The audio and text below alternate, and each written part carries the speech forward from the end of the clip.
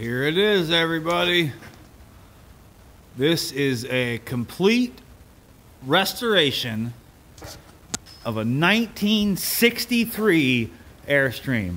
I am so privileged to be able to work on this thing that I have no words to describe it. The owners are allowing me, they're trusting me enough to work on this awesome piece of history.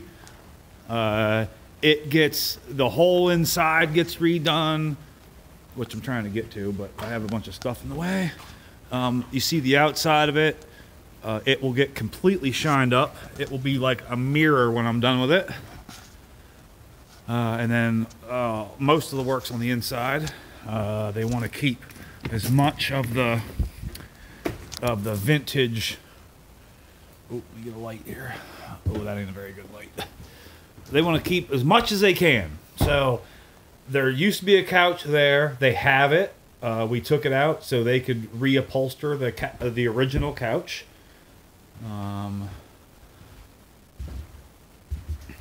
We're doing things like we're keeping the sink, but we're replacing faucets. It's getting a brand new refrigerator. If the stove doesn't work, it'll be brand new. The floor has some rot in it.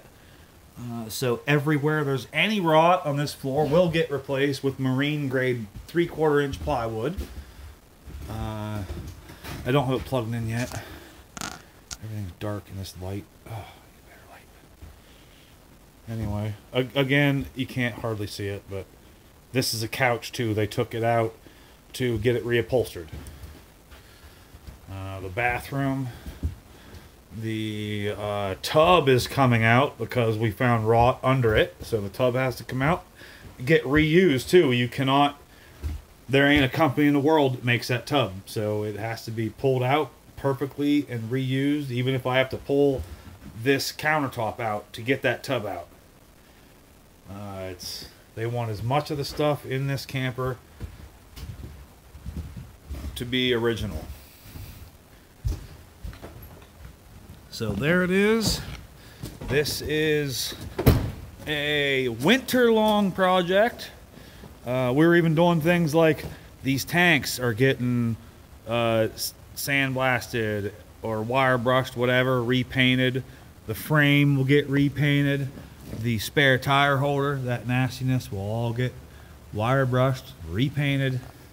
The level replaced. Even everything like they even want me to see these little rivets. We have some metal work to do, and you can see them little rivets. They don't have no holes in the middle of them. I need to figure out how to get them there's got to be a special rivet tool or something I got to get, because they want the rivets to look the same. This thing's getting pretty much everything. So stay tuned. Subscribe to the Facebook channel. Subscribe to New Life RV TV on YouTube, please. This is going to be a fun restoration for the winter. So please stay tuned, like, follow, share, share, share, share, share. Thank you.